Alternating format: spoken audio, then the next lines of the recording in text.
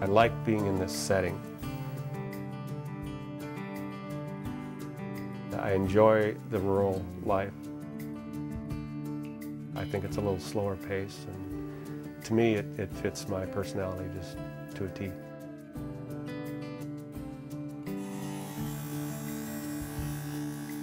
As I've gotten older, I've cared less about what other people are doing and more about what I want to do, and not so quite concerned about the politically correctness of art, if that's possible to say it like that. I'm just doing my own thing and not too worried about what anybody else wants me to do. So, if that means I'm independent, yeah, I am.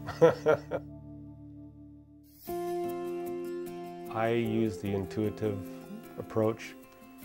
These things, I'm not sure always where they come from. They come from somewhere back in your mind, forms, ideas. That's part of what an artist has to do, is to find out the path that you really want to go on. And to some degree, I'm still searching. I'm very much involved in the material I work with, which is metal. But metal takes many different forms and many different alloys. And so I use a variety of metals to express myself either three-dimensionally, or my new venture is on the wall. I like the totalness of what I do. I like the process, I like the smells, I like the sights and the sounds, and even the noise to some degree is an enjoyable experience. I do sketch on a piece of paper, but that's only with a very, very rudimentary idea. And then I really like to start in with material. I can take different kinds of material, sort of having an idea of what I'm going to do with it in terms of texture or form, because my choices, that dictates my choices somewhat. You can start almost in a violent manner, hitting and hammering and bashing. There is a physicalness of the relationship I have with the material.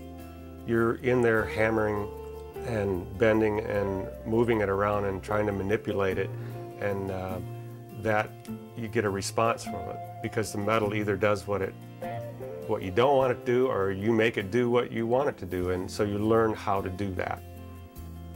Once you learn how to work with the metal and figure out how you can make it do whatever you want to, there's a great amount of joy in that.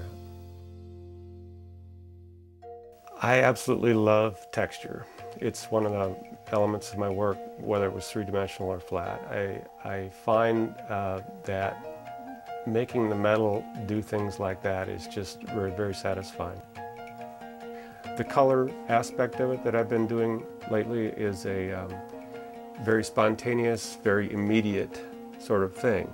I have a palette of about 13 colors that I'm currently working with, and something called dye oxides. It's a type of a patina. It's put on with heat, and so that I see what I get. And so I'm heating the metal up to a couple hundred degrees with a torch in one hand, and then I'm using either a sponge or a brush or some other method of application in the other hand. So I'm working and it's happening right as I'm going there. I think I am trying to do something different with my material, like all artists are, but it's less so much about the material as about the visual aspects of it. Then I'm juxtaposing different materials and different colors and different textures that they may not have seen before.